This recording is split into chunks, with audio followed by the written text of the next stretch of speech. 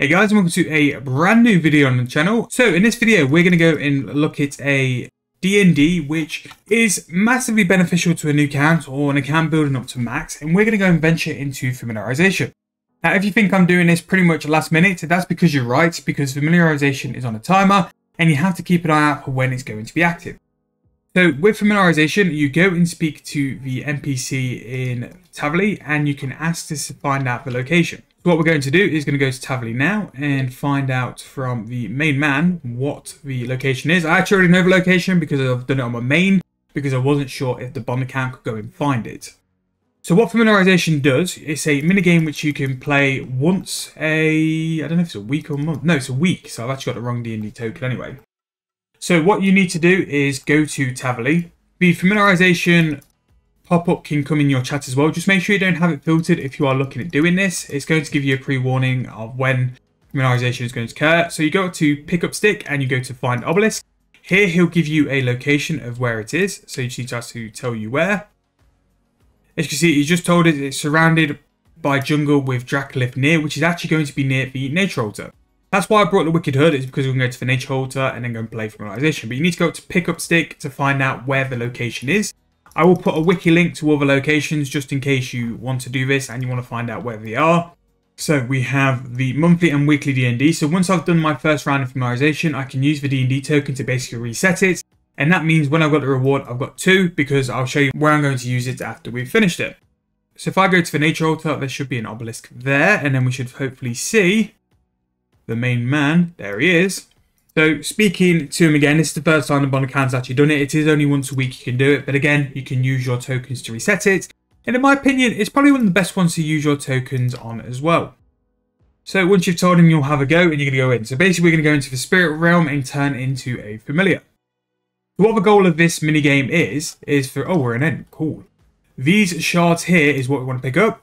So we need to avoid the beaver and the fire titan as well. So basically, all you need to do is just run around this map, just picking up all of the shards while avoiding those 2 familiars. To be fair, depending on which familiar you are, you won't really get caught out often, but it will take the top. A beaver and a fire titan, just stay out of it. So that is basically the emphasis of familiarization. You just walk around picking up these shards. You will run out of energy at some point as well, so you will just have to just plod along. You can't bring energy potions or anything like that to the spirit plane, so you don't... Oh, the beaver attacked me, that's why. So you can't really do anything about that. So the fire titan is the other thing which is going to get me. Is it near any shards? No, that's good. So you just stroll around, plod up, pick up all the shards, and you do have a timer as well. So once you've finished your familiarization, you get a ticket. And rather than you having a reward straight after the event, you have a ticket you can pull whenever you're ready to start it. In terms of things to do for it, one of the best things to do is Archglacier, which is where I'm going to end up doing it. And what I'll do for you lovely people is do an hour of Archglacier with my 2 tickets, just to see how we do in terms of rewards and what kind of charms you can expect from a sort of mid-level account with some decent necromancy stats. So the whole point of this is to gather charms. Now, with most accounts nowadays, charms really aren't as important as they used to be, because the majority of accounts nowadays are maxed. But if you are looking to make like a huge level of profit with things like binding contracts, having a decent stack of charms are massively beneficial, because you need charms to make binding contracts. So doing this twice a week, if you do have the weekly reset tokens, can probably save you like an extra hour and a half of collecting charms from somewhere like the Archglacier or Tormented Demons. Also look at the little end wobble, cute. Now there is a cap on how many shards you can collect. I forget what the number is. We'll probably get kicked out because we're looking to be pretty decent in terms of collecting. There's another fire titan, stay away. So after a while, more familiars will be linked to hunting you. So you'll just need to keep an eye out on that. Again, as you can see, all it does is just decrease your timer, which for the most part, as long as you're pathing correctly, what I do is go around the outskirts and then just work my way through the middle. There's quite a few to collect in this corner, and then after that, I think it's just the middle we need to go through. Again, this really shouldn't take you much more than 10 minutes, and 10 minutes for the man's time is going to save you in terms of charms. It's pretty big. I think we're talking about like what to best use it for. Archglacier is very good. Glaciers are very good. Or any form of like monster which is going to drop you a serious amount of charms. Like, it's just really, really good to have that little bit of a buff. Me personally, I focus on crimsons and blues because it's going to give me the most XP, and also because it's binding contracts. But you can use it for whatever charms you want. But even if you're a very low level, This can give you the sheer amount of boost you need. Even if you just did familiarization every week, collected the charms for the 45 minutes, if you save those charms for something like a double XP, you're going to save yourself so much time with the amount of charms and XP stacks you can get. Right, so I think we've cleared the outer areas, so we're just going to work on the middle now. I have a feeling it's 60. 60 is the number we're going to have to aim for. So if you ever have enough and you want to leave early, you can leave by the obelisk in the middle, but I really don't think we're far off being done. The time is actually surprisingly long, a lot longer than I thought. 60 shards seems to be the number. I had that number in my mind. I wanted to sort of say just in case I was wrong, because you know that can happen. And when it does happen, I get very angry comments. Actually, I think I'm wrong. I might be wrong. Yeah, because I can see a lot more than 2.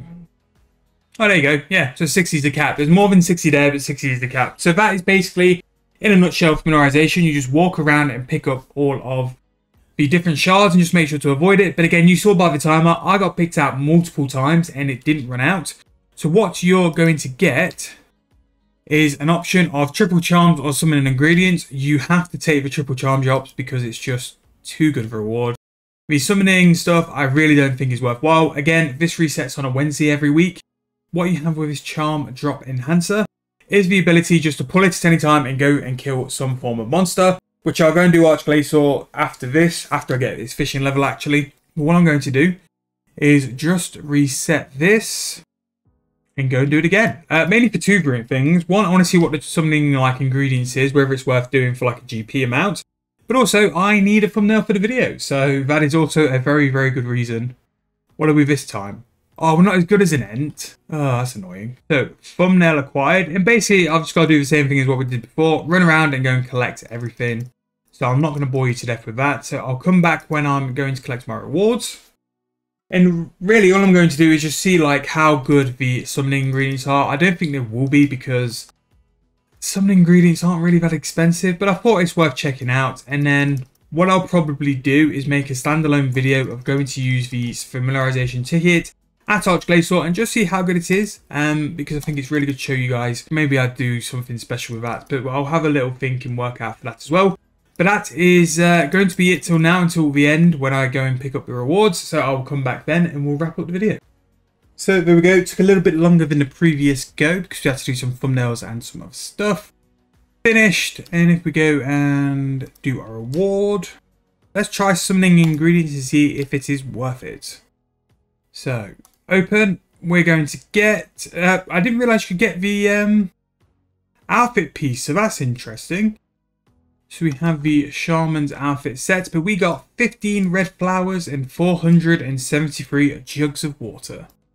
Now, in RS's current economy, that could have actually been some money, but no, we made, flowers are okay, I suppose. Yeah, so we made 112k. Definitely not worth it, take the charms.